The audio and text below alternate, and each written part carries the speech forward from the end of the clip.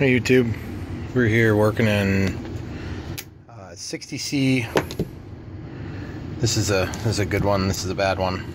60C 2200 mAh 3S Lipo balance charger lead XT60. The other day I went to fly my turbojet, which is cool, and I had almost no thrust, and I said, ah crap, it's finally died on me. And so I said, nope. Instinctively I said, let's try the battery first. So what I've done is I've started by getting some of the prep work done, just getting the label peeled off, and just stick it to a piece of packing tape here, and that way you can have it preserved for later on when you go to reapply it to the case if you can fix it. And I'll be the first one to admit doing this is fairly dangerous. Wear safety glasses. I've got an exhaust vent in case I'd have a discharge of gases, and then I have a fire extinguisher close by. So just be careful if you get into this. Obviously do it at your own risk. I got a sharp knife, scissors, and a little voltage tester here. So we're going to start by going ahead and testing the voltage, and I'll show you how that's done. If you don't already have one of these, you should get yourself one. It says negative down here, and this will do up to, looks like 8S. So we'll just show you how it looks on a regular one. Just plug it in, and this is also an alarm. So it's 3 RC, so it's 12.4 total voltage, 4.13, 4.12, and 4.16. Okay, great. And then it shows the total. It just toggles through those. And then once this reaches a certain level, it's gonna chirp. So it's nice when you're in your plane. You can tell when you're about to lose power, so you can get on the ground quick. So just gonna plug it in here.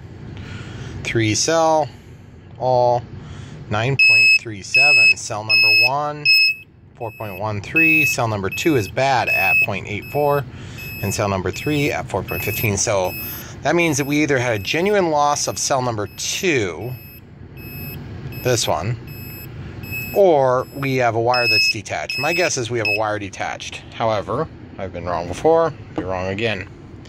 So what we have to do is we have to get to where the wires are landed across the 3 lithium cells, the lithium polymer cells. And this is a 3S, and you can see the cells are a little bit more exposed. This is like a 8C battery, it's an old one. But if you guys know anything about lithium batteries, lithium packs, lipo packs, they just kind of tape the cells together, and then the contacts get put into series. And then these 2 big leads are the leads that go to your device, and then these are for the balance charging. They go to the negative and then the positive of each of the respective cells. So what I'm going to do is I'm going to go ahead and get this opened up a little bit more, and I'm going to show you what we have once we get it opened. Okay guys, so the way you can do this is a couple of different ways. First of all, when you get ready to start dealing with the wires, just be careful what's behind you. This is plastic. I have steel here in case it would catch fire. I can throw it up on there so it doesn't hopefully burn the house down. But I take and I start with an X-Acto knife, and I just cut a line. And then you can take this, and then you can keep peeling around, and you'll eventually expose to where you need to see what you need to see.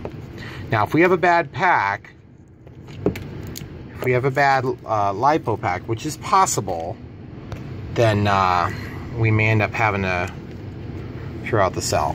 Most people would just say throw out the cell. Sorry, these are kind of expensive. I'm not throwing it away. And I've taken a number of different 3S cells and turned them into 2S cells. So this one we can get out of the way. So anyway, when I get this peeled back, this piece wraps over the top, and then there's a piece of foam, squishy foam. Sorry my focus is doing so bad, guys.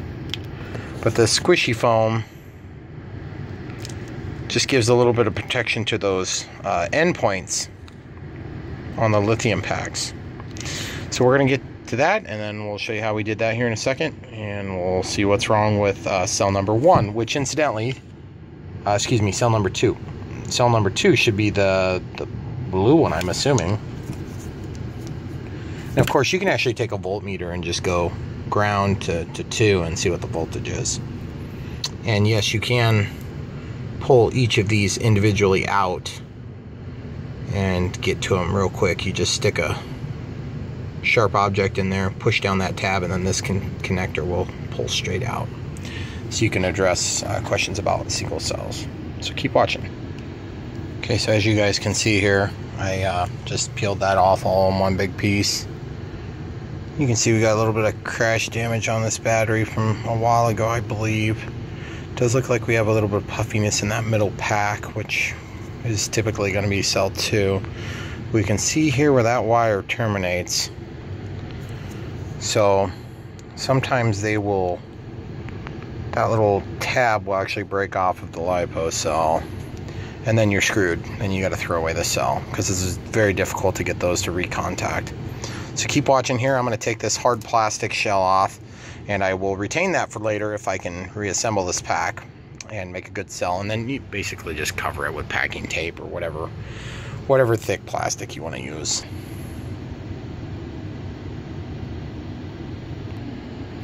Okay guys, I found the problem. It's right here. We have an actual leak in our cell. I'm going to grab a light so I can shine it on there. So what that means is that this battery is going to be pretty much, boy, that didn't help much. This middle battery cell is garbage, okay?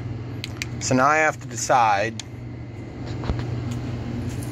whether I'm going to try to desolder these leads and take this 3S connector and put a 2S connector on it so we can balance charge it still. And this is all the different plastics and things like that, you know, go into wrapping it to protect it. And evidently I pushed it too hard at some point, or just from crushing, you know, have this open cavity here, which is how this cell is allowed to fail. So what I have to do is I have to separate them, desolder the blue lead, and then basically put the other two in series together, which shouldn't really be that hard, but we're just gonna figure out how hard that really is, and then I'll show you what I'm gonna do at the end. Okay, so as you can see, I took this blue wire out of the 3S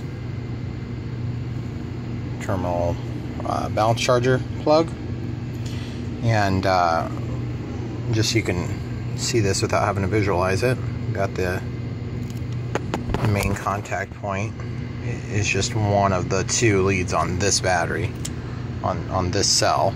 I mean, individual cells are 3-point-something volts each, and then they just put them in series. That's what a 3S battery is, 3 in series. That's why instead of 3C for 3 cells. So what I have to figure out how to do, you can see where that blue wire is attached. Looks like I'm going to have to bridge from this blue wire to where the yellow wire is, while eliminating the connections to the cell itself. So you just got to be careful to tape over your exposed leads while you're working, because believe me, if you touch those leads, if you touch this lead to the black, even though this cell is mostly dead, it's still going to have a reactive, it's going to try to catch on fire. I don't know, maybe it wouldn't. It's low enough it may not catch on fire. But the other two, you just kind of don't want to risk it if you're trying to save them. Now the other thing you could do is, at this point, if you're like, you know what, I'm not comfortable doing this, you could just clip your leads, clip your positive and your negative, save those for another application. And the bounce charge leads are helpful for other applications too. So, but at this point I want to make a 2S battery because my son has a new toy we're going to use it on. So anyway, keep watching. I'll show you how these two separate. And again, just a real close-up view, you can see those contact points are actually little tabs that are like a foil tab, and it's all they use to put these things together. So keep watching. Okay, so now that we've desoldered these two wires, and we can pick whatever color we want for the middle color. I don't really care what color it is, it doesn't really matter. And I replaced the balance lead from 3S with 4 terminals to 2S with 3. And so here in a minute, I'm going to actually be removing the cell by desoldering it, or taking and clipping the lead to break it free. And then I'll clip the lead on the other side and break it free. And then that individual cell can be thrown away. May run a nail through it just to get all the chemical reactivity out of it so it doesn't start a fire in the garbage truck. Okay, so you can see, guys, I'm just using side cutters to go in here and cut.